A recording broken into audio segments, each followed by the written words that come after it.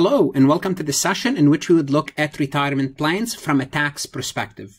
Now, the U.S. Congress wants to encourage the taxpayers, the citizens, to save money away for retirement. So you work during your lifetime, you want to keep some money for later on. So what do? How do they encourage you to save? Well, they're going to give you tax incentive. And specifically, if you might be working for a company or you might be self-employed. Now, we're going to be looking at both type of situation, but simply put, what's going to happen is if you put money away in a retirement plan, we're not going to be any specific now, we're going to call it retirement plan, you will get a tax deduction, an adjustment on Part 2 of Schedule 1, Form 1040, basically self-employed SEP, simple and qualified plans. We would look at those in this session, but basically they're giving you a tax deduction. And this is what we're going to be discussing in this session. Now, this topic is covered on the CPA exam as well as your accounting course. If you are studying for the CPA exam, I'm pretty sure you should have a CPA review course. That's good. I don't replace your CPA review course. I can be a useful addition. I can explain the material differently. I can give you an alternative explanation. I can supplement your material. So this way you will understand it better, do better on your review course, and do better on the exam. Your risk is 1 month of subscription. If you don't like it, after a month, cancel. Your potential gain is passing the exam. And if not for anything, take a look at my website to find out how well is your university doing on the CPA exam. I do have resources for other accounting courses as well. Also connect with me on LinkedIn. If you haven't done so, check my LinkedIn recommendation, like this recording, subscribe to my channel, connect with me on Instagram, Facebook, Reddit, and Twitter. So before we start discussing the retirement plan, we want to make sure you understand basic terminology, and that's one of the basic terminology that confuse students is tax deferred account. What does it mean when we refer to this retirement plan as tax deferred? Well, think about the word deferred. Deferred means later. So here's what's going to happen now. In a retirement plan, you're going to put some money today away for the future. So this money is put away for the future. Here's what's going to happen. This money is pre-tax. Pre-tax means you did not pay any taxes on it. Then this money is going to be invested and grow for the future. Now, as it grows, it's tax-free. So you did not pay taxes on it now. It grow tax-free. Guess what? In the future, you'll pay your taxes. When do you pay your taxes? When you take this money out, when you are retiring. So this is what we mean by tax deferred. Now, sometimes you put taxed money, post-tax, after you pay taxes on it. But it doesn't matter. The idea of tax deferred account, it means it's going to grow without paying any taxes. It will grow without paying any taxes. So it's very important to understand this. So the benefit is you will get a tax savings today because the money is not taxed. The money will grow tax-free. Also, you don't pay taxes. You only pay taxes when you are retired. So that's a good thing. It's tax deferred. The distribution. A rule of thumb is this. And hopefully this makes sense. If the plan is funded, if you put money away with dollar that has not been taxed, okay, guess what? When you distribute it, when you take this money out, it's going to be fully taxed. Makes sense. You have to pay tax on your earnings. If you don't pay it now, you're going to pay it later. It's as simple as that. If the retirement plan is funded with already taxable dollar, some or all the distribution will not be taxed. And you're going to see why some or we have different rules, whether it's a Roth IRA versus regular IRA. We'll talk about this. But the idea is if you already pay taxes on your money, you're not going to pay taxes on that amount, on the principal amount. Again, in the future, you might have to pay taxes on the earnings. You may not have to pay taxes even on the earnings if you meet certain requirements. So this is a general rule. This is a concept. This is not everything. Okay? But you have to understand this concept because it makes sense, and I hope it makes sense. Okay? There are many types of retirement plans, and basically they can be broken down into employer-sponsored plan. What does that mean? It means the company. It's sponsored by the company. And this includes people who are self-employed. They are the company themselves. And we have individual sponsored plans like IRA, individual retirement account, which we'll talk about in the next session. In this session, we're going to be focusing on the employer sponsored plan. And those include qualified pension or simply pension, you know it by pension, profit sharing plan, 401k or 403b, we'll talk about those, Kiat plan, SEP, and simple plan. So basically, if you follow my lectures, once I have a list, it means I'm going to go over each item on this list, starting with qualified pension. What is a qualified pension? When you think of qualified pension, it's a good thing. Like if you really can get into a pension, it's a good thing. Actually, I have a funny story about pension because I was enrolled into a pension without even me knowing I was enrolled into a pension. So I'll tell you the story since I mentioned it. I was not planning to do so. So, as a university instructor, you will teach at different universities as adjunct sometimes. So one time I was teaching at a state university in Pennsylvania. State university, I was just teaching, I believe, 1 or 2 courses. It doesn't matter. No, I believe it was 2 courses. And as a result, if you teach at that university 2 courses or more, you will be enrolled automatically in their pension. Now, as an adjunct, you sign a lot of papers at the beginning. Okay, you are enrolled in our retirement plan. I did not really pay any attention to it because it's an adjunct position. I don't get my benefit from my adjunct position, my part-time position. So I signed my paperwork and I forgot about it. 2 to 3 years later, I was hired by a community college in Pennsylvania Philadelphia, the Community College of Philadelphia.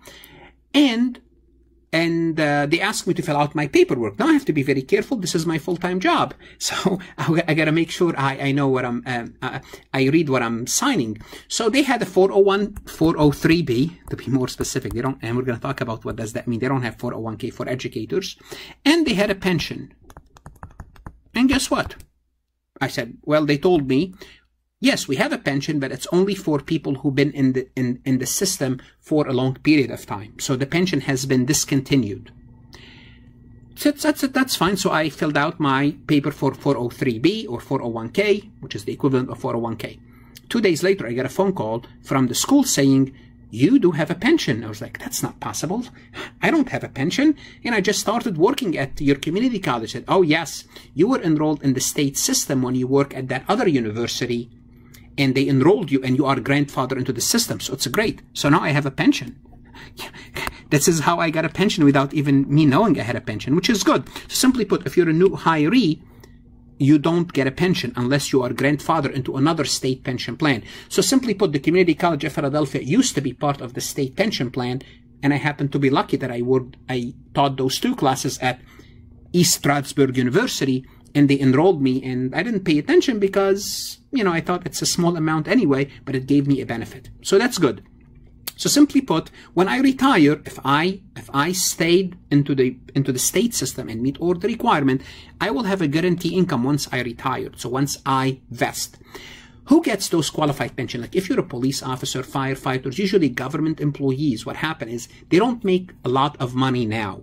So they make it, they make a living salaries, but they don't make a lot of money. Like if you work in a corporation where you get bonuses and raises, you don't make a lot of money, but you are enrolled in a pension. As a result, when you retire, you are guaranteed a certain amount. What about the other people? We'll talk about the other people in corporations. Now, back in the old days, most companies had pension, but pensions are very expensive because you have to set money away for your employees into the future. So you have to set that money with a trustee. You don't hold the money. Now, why would you set this money with the trustee? Think about it. Well, the company could go out of business. And when they go out of business, then they cannot pay their retirees that work for them. Or if they get sued, you don't want the person that sued the company have access to that fund. Therefore, the government require companies to set that money with a trustee. Now, how much will you get? Well, it all depends on how many years you put in. For example, at my community college, if you serve 10 years, you have what's called half a pension. If you serve 20 years, you have a full pension. So but each company is different. Each plan is different. And what was your salary the last 3 or 5 or 7 years? Other factors play a role as well. But this is basically what a pension is. So, but the pension has to meet strict requirements. The company that's having a pension has to meet strict requirements. What are those requirements? Now, when I say qualified pension must meet strict requirement, for most the other plans, they also have to meet those requirements. So I'm not gonna be repeating myself, but I'm gonna give you the gist, the idea here. First, the pension plan cannot highly favored compensated employees. So simply put, you cannot have a pension plan for the top-notch individual and the other employees, low-level employees, don't get to participate. You cannot form the benefit to only benefit certain group of people. For example, the owners of the company and their families. You can't do that, okay? For example, 5% or more of the owners cannot have special benefit from this qualified pension plan. You have to have a vesting period. You have to tell your employees after 2, 5, 7, whatever years you vest, you are fully vested. And the plan must benefit at least 70% of those employees who are not highly compensated. So the low-level employees, it has to benefit at least 70% of them. If not all of them, but at least 70% has to participate. So it's a qualified pension. Now, why do you want it to be a qualified pension plan? Well, because it's going to give you tax benefit, actually, for both employers and employees. For the company, it's going to give them immediate tax benefit for the contribution. You make a contribution, you get a tax deduction. Not bad. Expenses are good in taxes. The employer contribution are not wages. That's also good for employers. Simply put, they are compensating you for the future, nevertheless, but they don't have to worry about Social Security tax. They don't have to worry about Medicare tax. They don't have to worry about FUTA and SUTA for those wages, in quote, wages. Simply put, they're putting money away for you into the future. They can give it to you now, but guess what? They decide, you know what? To incite you to work for us, we're going to have what's called a pension plan. Okay? And earnings are tax deferred. So for you, it's a good thing because if you get the money, you're going to be taxed on it. So the earnings are, you remember deferred, it means they're going to be taxed later. Earnings are tax deferred, taxed later. And it's not taxable until I take them out. And when I take them out, when I take the money out, when I'm 59 and a half, then I have the ability to pay. So now, no problem, I'll have to pay the money. Okay, so this is why it's important that you qualify under a pension plan. And the qualified pension plan, they could be non-contributory or contributory. What does that mean? Contributory means you, the employee, myself, I contribute. And for example, my pension plan, I do contribute. Our pension plan is contributory. I have to pay a certain amount. They will pay the rest. But my outcome is guaranteed, and this is important.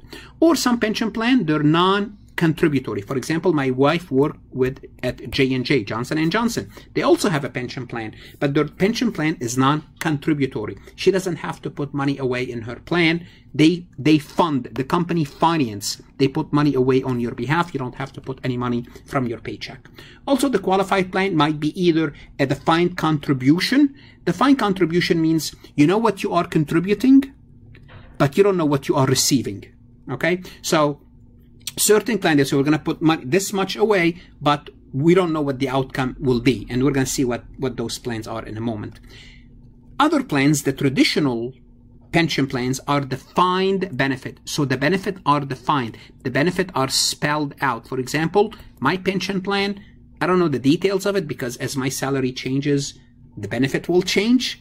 But they will tell you, they will specifically tell you the amount of the money you're going to be getting down the road. So they are less risky plans, Now, the profit sharing plan is basically a defined contribution, okay? So, which is defined contribution plan, a defined contribution plan. So it's a form of pension plan, but it's a defined contribution. So first of all, it's profit sharing.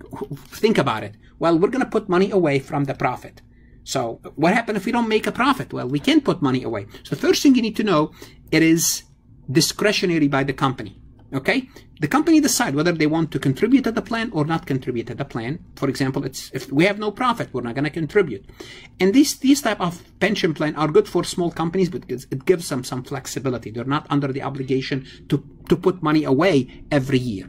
So the employee performance of the company, what happened is now you tie the employee performance to the company. You encourage the employee to work hard. Okay? It's a form of defined contribution.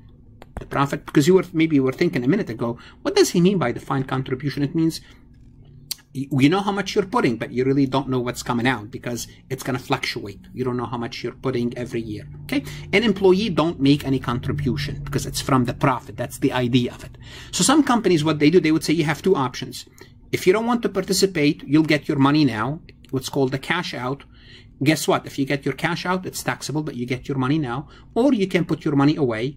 And what happens if you leave the company? You can roll it over into an IRA. Don't worry about this term. We'll discuss that. Roll over in the next session. Simply put, you can transfer it, but you need to know the rules for that. We'll discuss it. Okay? And companies, what they would do, they would have, some companies, most companies will have a 401k on the side because of, the profit sharing plan. What happens if the company is not making profit? Well, you can participate in the 401k. Well, what is 401k then? Well, that's another retirement plan. The reason it's called 401k because of the IRS section. It's under that section, Internal Revenue Code section 401k. It's a qualified, technically profit sharing because you can take your money now if you don't want to participate, or you can put your money away for retirement to grow tax-free. The contribution for the 401k is pre-tax dollar, which is good. It means if you contribute $10,000 per year and your tax rate is 20%, you shielded $10,000 from taxes. Those are not taxed if you put them away. As a result, you saved $2,000 in taxes. This is your savings. So you save $2,000 today, and you're going to put $10,000 that's going to grow tax-free. So any money you earn, any income or profit you earn on this money, it's tax-free until you take it out when you retire. How much can you contribute? It changes per year. 2020 was $19,400. Now, if you are over 50, you will get $6,500, not over 65. Over 65, you're going to be taking the money out. Okay. So here the employer can contribute and the employee will contribute. Usually it is the employee, mostly the employee, but the employer can contribute. So for example, you put 10%, they will match 5 or 6% of it. For example, my wife's company, I believe they match up to 5%. Okay. But remember this number, and it might change from year to year. There's always a max contribution. So for both employee and employer. So remember, the employee said, let's assume you're under the age of 50, you contribute, I believe they're going to change it this year to 20,000, 2021, but we're working with 2020. So you can contribute 19,500. Let's assume your company contribute. The maximum your company can contribute is an amount that together they cannot exceed 57. Okay, they don't usually contribute. They don't match you 100%, but let's assume they want to match some employees and pay them more. The maximum is 57,000. Okay, any excess contribution must be either returned. So let's assume you contributed more, must be returned to the employee by April 15 the following year, or be included in gross income. Okay, and you must meet all the qualification rule established for the pension and profit sharing plan, which is non-discriminatory. You cannot favor one group, so on and so forth. Okay, now 403b. I keep saying I have, if I want to participate in my company's in CCP retirement, we don't have 401, we have 403b. Usually they are for educational organization and tax exempt organization. Same concept, different name. That's fine. Okay. A little bit more about 401k. Let's assume an individual is making 80,000, elected to contribute 3%. Well, they contributed 2,400. Now what happened is this: they shielded this money. This money is not taxed. Now the 2,400 is not taxed. Okay, but if you take it out prematurely, it's subject to taxation. Now on your W-2, here's what happened for this individual. Their wages and compensation, which is box 1, it's going to be 77,600. Okay, however, their Social Security and Medicare will be 80,000. The full amount is subject to Social Security and Medicare, and they will have 2,400 reported in box 12 as retirement, retirement contribution, not distribution. Okay. Now again, you cannot take this money out. You're subject to a penalty. Don't worry, we're going to have a whole session about distribution, unless the plan terminated. You separated from your service, you can transfer it, and there's a certain way you have to do it: death or disability. Reaches obviously 59.5. We need to talk about this. Or you experience hardship. There are many reasons for this hardship, and this hardship changes from year to year. Like when we go through a recession, like when we go through the housing crisis in 2007, 2008, they gave people the right to take some money out. During COVID, the same concept. So the hardship could be for many reasons. Okay, there are special rules. Kioth or Koth plan. Okay, these are for self-employed individuals. Remember, if you work for a company, you might have a pension or you might have a 401k. And remember, under a pension, you could be profit sharing plan, and under 401k, it could be 403b. But that's not the point. What happens if you're self-employed? You're the company. Well, you're subject to the same contribution and benefit limitation as a pension or profit sharing. So the same rules apply to you. You can contribute the lower of 57,000. Maximum is 57,000. Remember, you're the employee and the employer, or 25% of your earned income. Again, you cannot contribute more than 57 all in all. Okay, the lower of these two.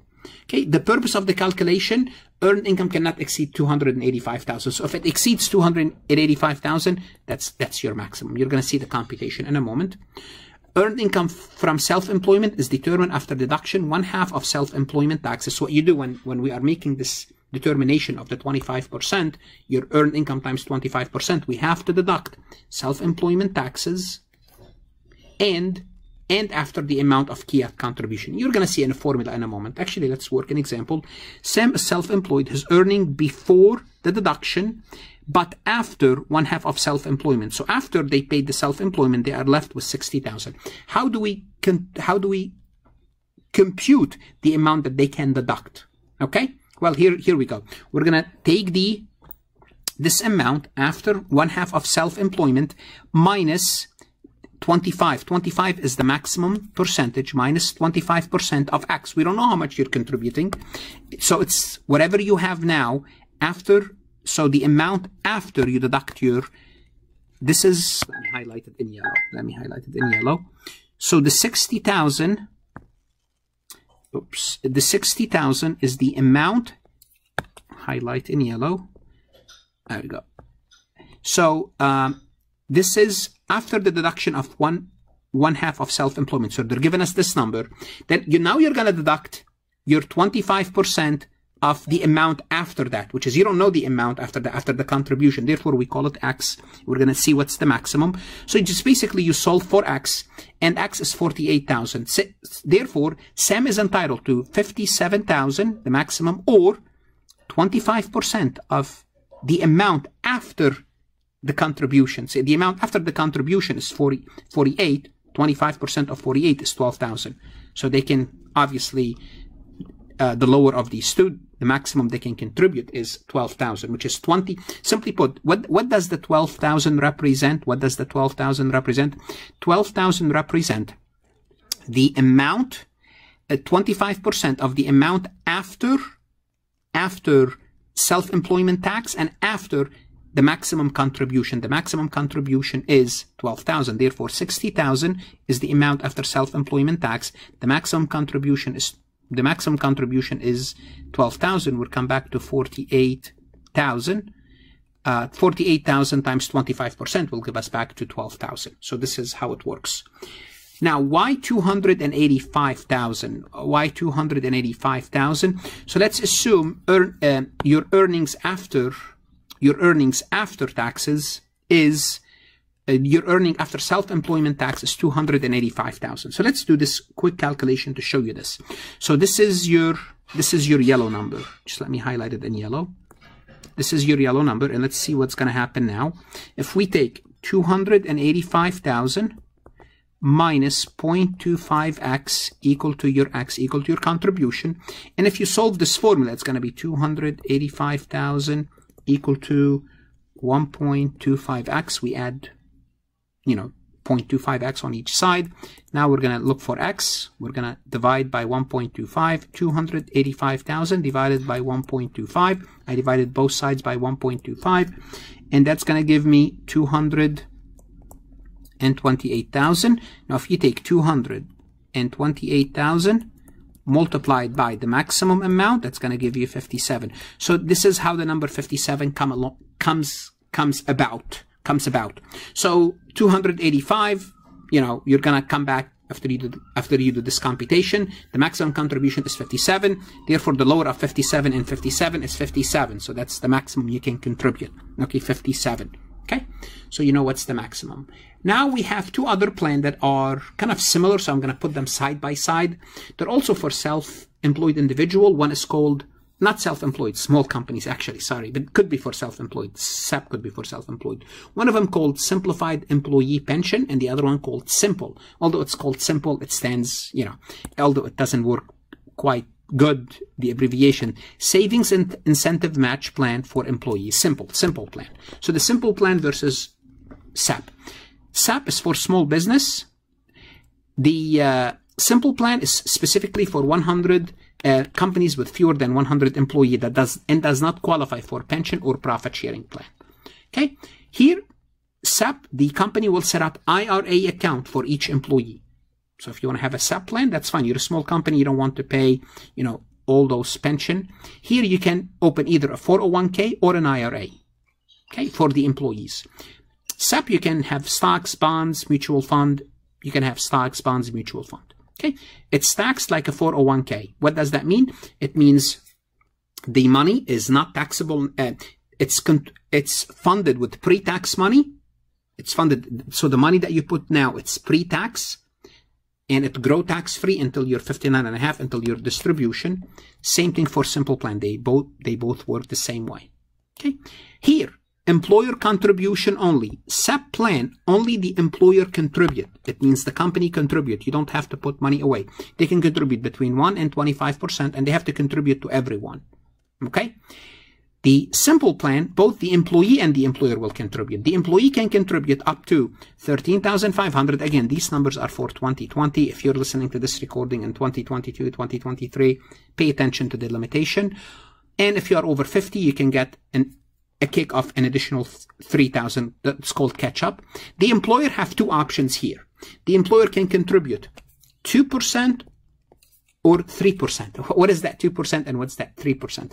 Well, we call the 2%, if they go with the 2%, it's called non-elective. It means they have to contribute 2% to all employees. If they go with the 2% option, if they go with the 3% option, they would contribute only to the employees that participated in the plan. So if you don't participate in the plan and the company has a 3% elective, they don't contribute anything to you. Whatever you want to contribute, they will open an IRA account for you. That's fine. Or a 401k, but they will not finance it. You'll have to finance it if they go with the 3%,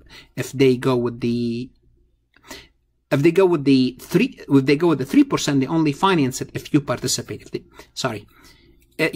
go with the 3%, if you don't participate, you don't get the 3%. Okay? So simply put, if a company has 10 employees, 7 active and 3 not active, guess what? If they go with the 2%, all employees will get 2%. If they go with the 3% plan, only the 7 active employees will get that additional money in the retirement account. Okay? For the simplified employee plan, the employee has to work 3 of the last 5 years and earn at least $600. They want to make it easy for employees to participate. Okay? And when you do this the computation, you'll deduct your self-employment tax out of net earnings. So it's the earnings, again, you're back to the limit of $57,000 any way you dice it. Okay? Here you have to be under the simple plan, age 21, earned $5,000 in the last 2 years, and expect to earn $5,000 in the current year to be able to participate. This way, it's worth it for the company to set up the account for you. Okay, again, as we said, the max is $57,000. The max is $57,000, and a lot of self-employed individual, they create a SEP plan for themselves. For example, I know my brother, he's a self-employed, he has his own company, he has his own SEP plan. Okay, that's fine. You're the employee and you're the employer, and he's the only person in the company. For simple plan, just one small rule is you have to be in the plan for 2 years before you can take money out without penalty. So let's assume you started with the company at age 58.5. And guess what? You're not going to be able to take any money until 60.5. So you have to be 2 years into the system, although the general rule is 59.5. Small trick for this, you have to be 2 years into the system. At the end of this recording, if you like this recording, please like it, share it with others. And if you are studying for the CPA exam, I strongly encourage you to visit my website, farhatlectures.com. I don't replace your CPA review course. I can help you make the material easier to understand, so you can understand your CPA review course better. You can pass your exam. Good luck, study hard, and stay safe.